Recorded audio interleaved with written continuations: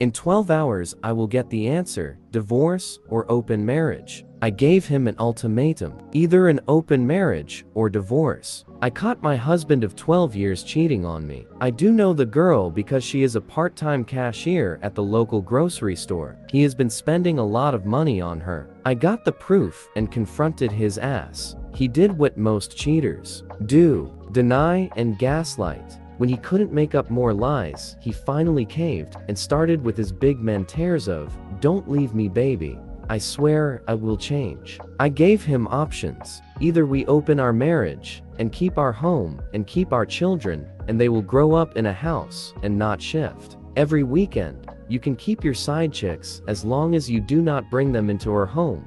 We will have set of rules and boundaries. I laid out all the boundaries and conditions. One, he cannot spend money from our joint account. He can spend money from his personal expenses, however, in case of emergency, he will put his family above his side chicks. To never bring them home or into our space where we have our kids. 3, no family members or friends. 4, always use protection and regular STD checkups. 5, we will tell each other about the dates and when are we going, who are we with. We do not have to share pictures of our partners. 6, if he gets a woman pregnant, it's the end. And if I get pregnant by another man, I will either get an abortion or put the kid to adoption. Or if the father agrees, he can keep the baby and I will sign away my rights. And yes, he is more than welcome to divorce me, and I will not push him for child support for another man's child.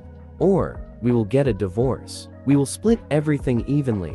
The house is in my name, so I will keep the house. We will only contact through parenting app. No bad mouthing to our kids. If our kids want to know the truth later in life, we will tell them. We will have a healthy co-parenting relationship. He can have as many girlfriends as he wants, but he shouldn't force our children to accept them. It's for our kids to decide. I gave him 48 hours. 12 hours is left. We will see what he decides. If he cannot, then I will make the decision for both of us. My decision is divorce.